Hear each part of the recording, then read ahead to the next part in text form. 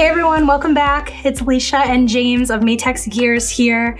And this week we are talking about two-stage planetary gears. So I have a couple questions for you, James, about these type of gears. So I'd like to just start with something simple. Can you tell us what they are? Sure. Often the designer, whatever product he is designing for, has need of a higher reduction ratio. And so the use of a two-stage planetary gear comes into something like that, where he wants to achieve a bigger reduction than a typical single stage can give you. For instance, we have gears in 3, 4, 5 to 1 and 7 to 1, but perhaps he needs a 25 to 1. In that case, we can put two together, two 5s together. We'll give him a 25 to 1 gear ratio. 4 and a 5, obviously, is going to give them a 20 to 1 ratio. A 3 and a 4, 12, 2 3s, 9 to 1, etc.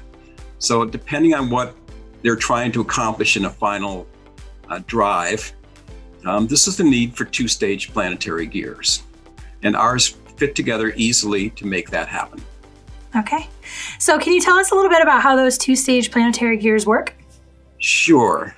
I've got a little sample here. Wonderful. In this case, my first stage is a 4 to 1 gear. And this would be the drive, or the input would be here. We have various types of inputs.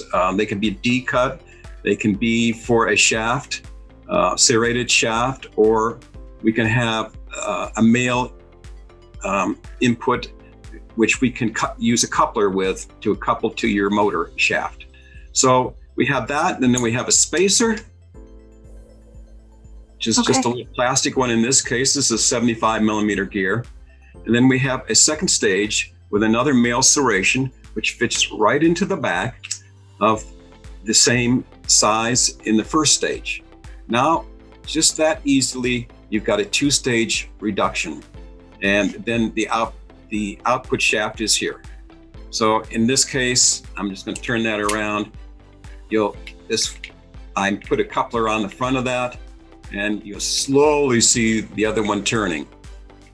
So here I've got probably a 20 to 1 gear ratio in this gear. But it's that simple. All right, awesome. Well, thank you so much for not only answering my question, but kind of showing us with your model there. That's really cool. We don't get to see that very often on the blog, so I'm glad that we were able to see that today. And thank you for just joining me today. I think we covered everything I wanted to talk about in this video, just kind of what those two-stage planetary gears are, how they're used, and you even touched on, why someone might be looking for this type of planetary gear. So thank you for joining us today. And if you'd like to learn more, make sure that you're checking Matex Gears out online at their website at matexgears.com. Thanks for watching, and thanks, James. Thank you.